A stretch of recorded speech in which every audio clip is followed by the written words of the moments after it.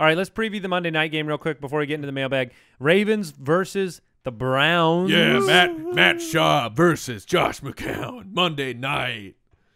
The last chance for a bye week team here to do anything good coming off their bye. The Browns. Here's the best part. The promos now for Monday night, they've just given up a story. They've given up a storyline.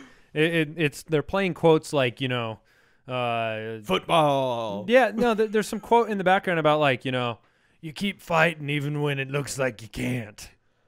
Yeah, it's and so let's Please watch.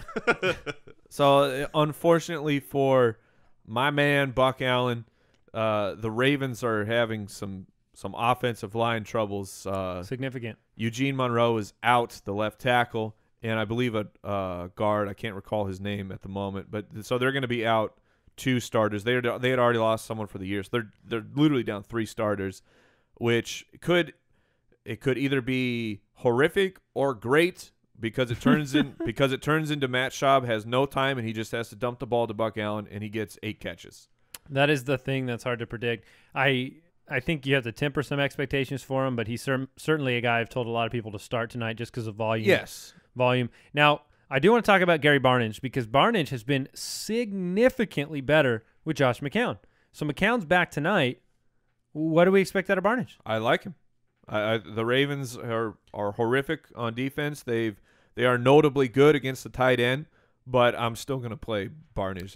That number doesn't scare me. Yeah, Barnidge to me is an average play this week because you have what he's done with McCown against what the Ravens have done against the tight end. They've only given up 2 touchdowns the entire season, 1 game of over 100 yards. So the nice thing about Barnidge is he gets yards. He's not just one of these touchdown guys. He's not Eifert, which, man, like I said, too much turkey. Eifert left the game with a stinger, so we have to monitor his situation. Where Eifert has to score, and he's been doing it.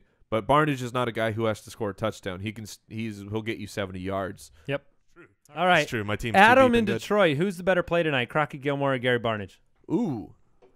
Crockett Gillmore's a guy I do kind of like because of just Matt Schaub. Matt Schaub not having much choice, running back, tight end targets, but I'll still go with Gary Barnidge. Jason, I'll switch the question up a little bit for you. Who's the more delicious player in your Ooh, Betty Crockett Gillmore is the most delicious player. Also, my start of the week at the tight end position. If you're going him or Barnidge, I would probably still lean Barnidge if you had both on your team. But I do think Betty Crockett Gillmore can put up a great game, can get in the end zone this week. He really knows how to butter a roll. Oh, yes, he does.